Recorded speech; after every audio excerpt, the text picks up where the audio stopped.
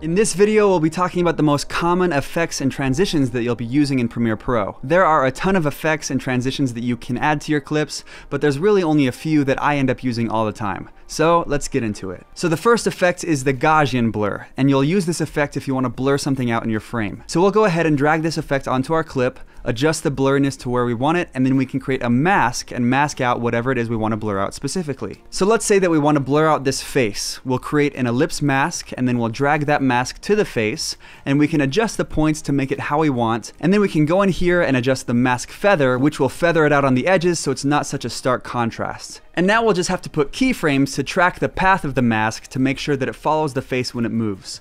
So we'll set a keyframe here by clicking the stopwatch button, and then as we move forward, we'll just set additional keyframes so that the mask is always following the face. The next effect we'll talk about is crop, and this is probably my most common effect that I use. Search for crop in the effects and drag it onto your clip, and now you can adjust the crop of the left, top, right, and bottom, as well as the edge feather, and if you want, you can also create a mask of your crop and even invert the mask so that it crops out everything other than what you're masking out. And now let's talk about the transitions. Your most common video transition is a cross dissolve, and you can do that by either clicking and dragging the cross dissolve to the beginning or ending of a clip, or you can right click on the beginning or ending of a clip and select apply default transition, which will put a cross dissolve there. And your most common audio transition is a crossfade, and the crossfade that I actually like the best and use the most is the exponential fade, because I feel like it's a smoother fade out and it just sounds better to me personally. But that's it for our most common effects and transitions. Take some time to look through all the effects because some of them may come in handy sometime.